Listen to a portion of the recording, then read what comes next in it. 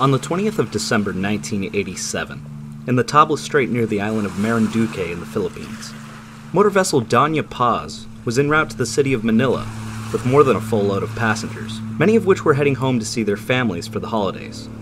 With an official capacity of 1,518 passengers, it's believed she was actually carrying well over 4,000 when she collided with a petroleum tanker, carrying over 1 million liters of gasoline and petroleum products.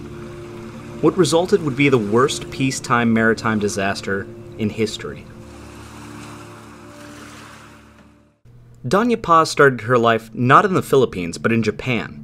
Built in 1963 by the Amanichi Zosen Company in a dockyard in Hiroshima, Japan. She was launched on April 25, 1963, as the Himayuri Maru.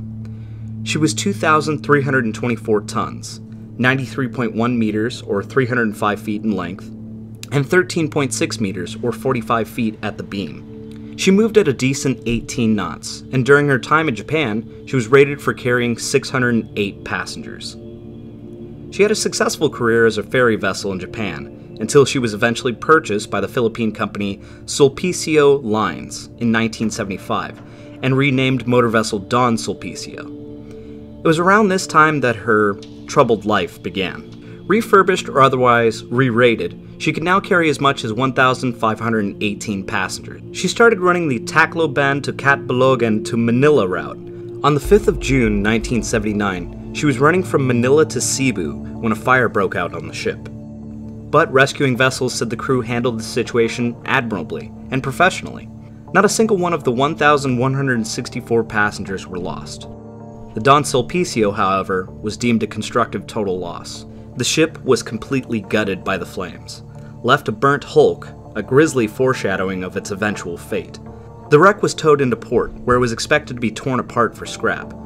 But surprisingly, Sulpicio Lines repurchased it and refurbished it, putting it back out to sea in 1981, this time under the new name motor vessel Doña Paz. Fast forward 6 years. It's late December 1987, a busy season for the ferry service. On the passenger manifest, 1,583 passengers are listed, already above maximum capacity. But it was common practice to sell unregistered tickets for the ship, far in excess of her capacity. Passengers were crammed into the 300-foot Doña Paz. Survivors stating people were sleeping 3 or 4 to a cot, some even choosing to sleep on the floor in the passageways of the ship.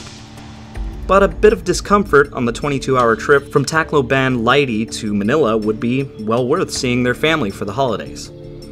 The vessel departed at 0630 from Tacloban and was expected to arrive in Manila at 0400 the following morning. The attitude of the crew would be described as relaxed and even lackadaisical. They made this crossing 100 so times a year. This one was no different.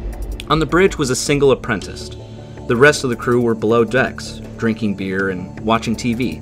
The captain was in his cabin, watching a movie on his new Betamax tape player. A report stated that the vessel had its last radio check-in at 2000, but subsequent investigations proved that that would have been quite impossible, seeing as the Doña Paz wasn't equipped with a marine band radio. 2 hours later, motor tanker Vector, a 629-ton oil tanker, was southbound through the Tablas Strait. The 51.7 meter or 170-foot petroleum tanker was laden with a cargo of 8,800 barrels of gasoline and petroleum products, 1,050,000 liters of it. The smaller vessel was traveling from Bataan on the island of Luzon to the island of Masbate. It met the Doña Paz at Damali Point. At 22:30, well after sunset, the overladen ferry and the flammable tanker collided. Unfortunately, we may never know what happened on the bridges of the two vessels. What is known is no radio calls were made. The Doña Paz wasn't equipped with one, and the Vector never made a call. But all of the crew of the Doña Paz perished, and only 2 survived from the MT Vector, and both claimed to have been asleep below decks at the time. The large Doña Paz gouged a hole in the petroleum tanker, and almost immediately it burst into flames, quickly engulfing the small tanker. The hopes of fighting the fire were infinitesimally small. The gasoline spread through the water before surrounding the nearby ferry ship. The scene on board would have been a scene from hell. Jarred awake in the middle of the night, thousands of passengers awoke to a collision, followed quickly by an explosion. Many began to panic. Others searched out guidance from the crew, who were reported to also be running about in a panic. No orders were given, no efforts were made to fight the fire or abandon ship. The life rafts stacked on deck weren't deployed. The life vests for the passengers, if there even were enough for them on board, were locked up in their lockers. Passengers on deck would see the flames surrounding the ship and spreading to her decks, and would be left with a choice: stay on the ship and be consumed by flames, or jump into the petroleum and flame-topped seas. In the water, oil and gasoline clung to survivors, choking and blinding them. People were forced to cling to luggage to remain afloat. Charred bodies bobbed eerily in the dark waters. The waters of the Tabla Strait were also well known for being homes for numerous sharks, though it's likely that the sound and flames would have kept them at bay. The scene was that of absolute chaos and death. A few nautical miles away, aboard the motor vessel Don Claudio, the crew spotted a massive glow that appeared to be an explosion and fire. They set off towards it immediately. They arrived on scene an hour later to find the two ships still burning, seeing many bodies in the water, but scant few moving. She lowered boarding nets and recovered just 25 people. All were burned to some degree. 25 people out of 4,000. The Philippine Coast Guard would not find out about the incident until 8 hours later, and not begin a search until another 8 hours after that. They would find only corpses after that. The Doña Paz had sank 2 hours after the collision, for the second time in its life being reduced to a burning hulk. The MT Vector slipped under 2 hours after that. The company that ran the ferry line, Sulpicio Lines, released a statement soon after, stating that 1,500 people had perished in the blaze. They were of course going off the crew manifest. But shortly after the incident, an anonymous official for the lines admitted that, during the busy holiday season, illegal tickets were sold for a cheaper rate. They of course would not be on the official manifest. On top of that, complimentary ticket holders and children under the age of 4 were not documented. In fact, of the 24 survivors from the Doña Paz, only 5 were listed on the official crew manifest, less than a quarter. As word spread, many began to grow concerned for loved ones that didn't show up in Manila when they were supposed to. Representative Raul Daza came out claiming that, based upon the numerous missing persons reports, that easily at least 2,000 passengers were not listed on the manifest. An investigation was launched from the Philippine National Bureau of Investigations, conducting interviews with family claiming missing relatives. In February of 1988, they determined around 3,099 passengers and 59 crew had perished, totaling 3,134. It wouldn't be until January of 1999 that a presidential task force compiling all of the data would release the final butcher's bill. 4,385 perished from the Doña Paz Vector. The determining factor?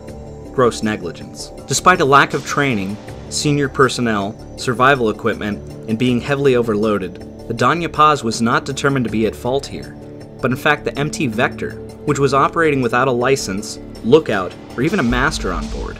The owners of the Vector were held by the Philippine Supreme Court to be liable, in order to indemnify the victims of the tragedy that they so negligently were responsible for. A tragedy that took over 4,000 lives, the greatest peacetime maritime loss of life in history. While researching this topic, I stumbled upon numerous articles and videos titled The Titanic of Asia, or Asia's Titanic, which I can't help but feel is disingenuous and almost disrespectful to those who perished aboard Doña Paz. To compare it to something after so many died in such a horrible fashion. I'm not one to compare tragedies, but one must really place themselves in the shoes of the passengers aboard these vessels. Those aboard Titanic were awoken by the collision or by the crew, directed by the crew to don flotation devices, and ordered into lifeboats as the situation worsened, ultimately taking 2 hours and 40 minutes for the ship to sink. There was confusion and fear, of course, and more than 1,500 perished from hypothermia, the effects of which I spoke about in a previous video. But now, consider the Doña Paz. Far from a luxury ocean liner, the passengers on Doña Paz were crammed in like sardines. Woken up by a crash and explosion, no one was there to guide them. There were no crew to help them, not even any safety equipment to don or lifeboats to load into. The ship may have taken hours to sink, but fire spread through it and around it in minutes. They were left with the horrible decision to burn to death, an excruciating way to die, or leap into the sea to face any number of other horrible deaths. 3 times as many perished on the Doña Paz as the Titanic. In my mind, there is no comparison. To do so is to disrespect the memory of those that perished on the 20th of December in 1987. So if you're writing about this, making a video, or otherwise just remembering it, it's not Asia's Titanic. It's just the Doña Paz, the worst peacetime maritime disaster in history.